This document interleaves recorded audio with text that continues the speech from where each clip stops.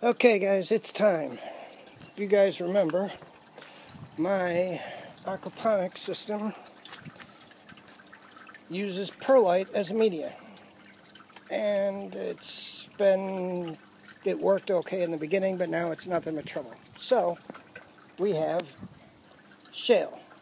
We had a real hard time finding an appropriate media, and I finally got a hold of shale. What I've been doing is breaking it up. We got these piles. So we're going to change one of these. We're going to change this bed first. And after this bed is done, and we have the whole system cycled, we'll then pull everything out of this bed and do the same thing. So we're going to start with this one. First step, get all the plants out. Got half of them out so far. Alright, first step, empty out the grow bed. And I line it with this biochar that's been soaking in this filter for a long time. The goal here is to seed bacteria in the system before I put the rock in. So now we have seed bacteria in the system. So hopefully we'll get fast cycling of the system. Here's a quick look at another project I've got going. Anybody have any idea what this is? Alright, just give you guys a quick look. And here's a guess. Put it in the comments. Let's see if anyone can guess what I've got going here. And this is what we've got so far. Not completely filled, but pretty close. As she continues to break these up, we put them in, and that's what we get.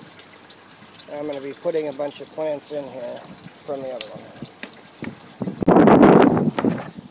And while we're at it, we're going to take a look at another project that I'm doing. If you guys, those hardcore followers, you guys are great. You've seen me plant these from seed. Now I put this is a mango seed I put in this pot I planted it Saturday, and today's Thursday, so it shows you how much growth we've had in the last few days. So for you guys that watch my mango planting seeds, there's the result. Now one of the things I've done, or I'm doing, look at this. This is a tomato. This was a cutting that I put in the system, and I got roots on it. So we're going to stick this over here and get it in. But wanted to show, this is what happens. Throw this in. I just had this sitting in the water for the last few weeks, or not even, maybe a week and a half. I cut this off. This was a sucker. I cut it off, stuck it in the system, and here we are. Beautiful, healthy roots. We're going to put this in and hopefully get some tomatoes out of it. Alright, here we are. It's done. Now, I've planted, well, you see there's a lettuce. That's a celery. I did pull that one out. That pepper is suffering some major transplant shock. Don't know if it'll ever live. Got an onion in there. I put a bunch of seeds in here too. I've got some seeds that I did germinate like this. So I've got some cayenne peppers and some sweet peppers. I've got a few other things I'm going to be putting in here. But right now we've got effective flood and drain. Everything's working well. I'll give you a quick look at the rest of the system. We've got really good onion growth here. This celery. Now, I've had some serious issues, some good things, some bad things. My peppers, they look rough. I was not getting effective drainage because the perlite was just so bad. So I'm hoping that this will fix a lot of that. Now, I've had to pull the air stone out of this tank because I was not getting enough oxygen to the fish. And I have a new pump coming, but it isn't here yet. And since I pulled the air stone out of here, I've had pretty bad growth. But not terrible growth, just not very good. Once I get the new air pump in place, we'll go and we'll show you what happens from there. But for now, that's what we've got. We'll take a quick look at the fish while we're at it. And the last thing I need to cover is the pH. Take a look here. Now it's showing this 7.62, 4, 3, 4. It was up at 8, but the longer it sits in, it seems to drop. But the water here, because this whole island is limestone, the water is super hard. So every time you add water to the system, you get a pH bump. So I'm hoping that we can get, I may have to put an RO system in place or something to get the pH down, because I have a real hard time getting it anywhere below 7. So it drops a little, but as you see, that's where we sit now. Now guys, there we are. Not sure how good they're showing up, but the fish are getting big. And we're making progress. Now the water right now, it looks kind of crappy, but I've had the pump on and off while I do this.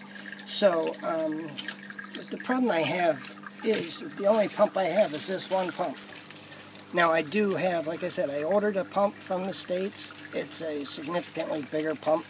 It isn't here yet, should be here any day. Once that's done, once that shows up, I'll show you how I hook that up and what I do with it, because I'm going to be adding oxygen not only to this tank, because right now I only have the 2 air stones here, and the problem is I was getting fish pooling. They were staying right at the air intake, the water intake. It was problematic.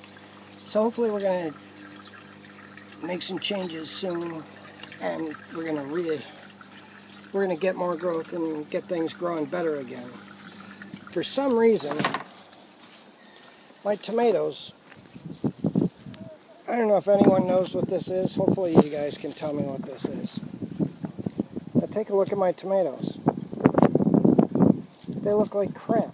And I don't know. I don't have any idea what this is. And it's not just the tomatoes in the aquaponics system. Right? You take a look.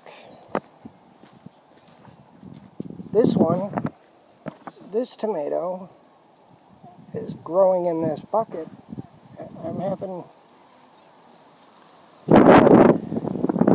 over here in the banana circle.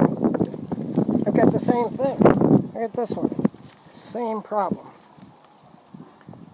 Hopefully someone can tell me what that is and if there's anything I can do about it. But all my tomatoes look this way. They all do. And I don't have any idea what to do about it. So, bananas look great though. I got really good looking bananas. So, there we are, guys. As you see, I got a big huge pile of rocks still. I'm going to be putting in more once. It'll take about a month, because it'll take about a month for this to cycle properly. Once this is cycled properly, I'll do the same exact thing over here. And this way I don't lose nitrification. So, for now, that's it. God bless everybody. Be safe.